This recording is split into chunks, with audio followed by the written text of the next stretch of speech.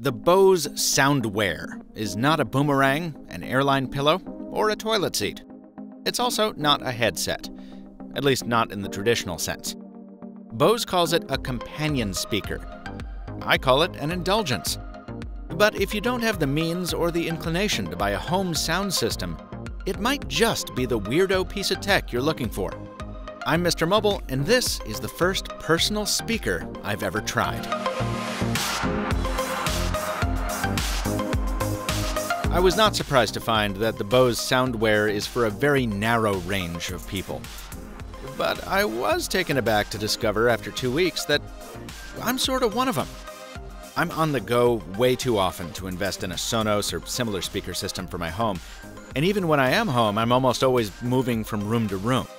So I usually just keep my phone on me and stick to headphones. The problem with that is, my preferred headphones are really good at eliminating background noise, and I hate not being aware of my surroundings. Enter the Bose SoundWear. The idea is you drape it over your shoulders and create a kind of sphere of sound around your head. And to get this out of the way now, yes, it looks weird. Sure, you can hide it under a hoodie or a black jacket, but don't expect to use this in public anyway because, well, it's physics. The speakers are big and they're loud, but because they're so far from your ears, they're not always loud enough to overcome ambient background noise. So you need to crank them up to max, and then everyone can hear your phone call or your Bare Naked Ladies Best Of album. It's not the best. I say all this to make the point that the SoundWear is not a replacement for headphones. It's a complement to them. You come into work for the day or come home at night and swap your commute headphones for this thing. In my time with the SoundWear, I've used it most often in the office, and it's been wonderful. From a technical perspective, it's pretty amazing what a spacious soundstage it can produce. Rich tones, ample bass, even a little bonus rumble on your collarbone for the peaks. The moment that really sold me on them was this. I was listening to a podcast, Emotional Hangs is my new favorite one, if you care, and at one point in the background there was a dog walking around their recording studio making that collar jangling noise, you know? Well, the sound was so authentic that for a half second I thought a dog had gotten inside the room I was in. It's really stunning. On the tangible stuff, there aren't many surprises. On the upside, you can take the fabric cover off to clean it or swap it for a more colorful one. It's lightweight enough that you can forget you're wearing it. Voice calls are super clear.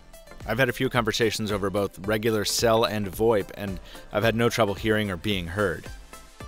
And if you use the Bose Connect app to manage this thing, you can now opt out of the data collection that rightly raised such a stink a few months back. On the downside, that removable cover is an absolute bear to replace. It's like trying to put on a wet sock over a wet foot when both your feet and your fingers are numb. It's horrible.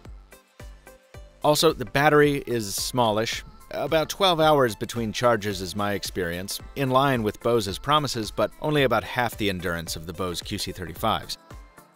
And when you do have to recharge them, you're stuck using a micro USB port, which was old even for 2017. The biggest put-off for most will likely be the price. $300 for a device that, again, doesn't replace your headphones. If you're a podcast or Spotify binger, that means you need to budget for these and another $150 to $300 to keep you covered at home and on the go. Like I said at the top, that makes this an indulgence for a very narrow range of customers. But, like I also said at the top, I surprised myself in that I ended up liking the SoundWear a lot more than I expected.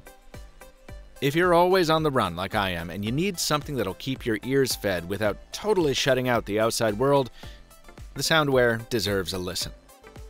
And I'd be remiss not to mention the competition here because, for a bit less money, LG sells a similar set called the Tone Studio, and those have the benefit of deployable earbuds when you do need to go private. I have no experience with these, but both Pocketnow and TheUnlockr have covered them, so I'll drop a link to their videos in the description below.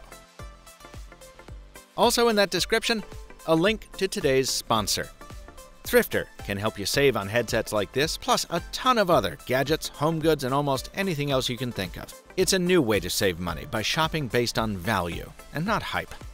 Hit up that link in the description for that specific deal. Visit thrifter.com to see the rest of the savings. And thanks to Thrifter for the support. Until next time, thanks for watching. Please subscribe and stay mobile, my friends.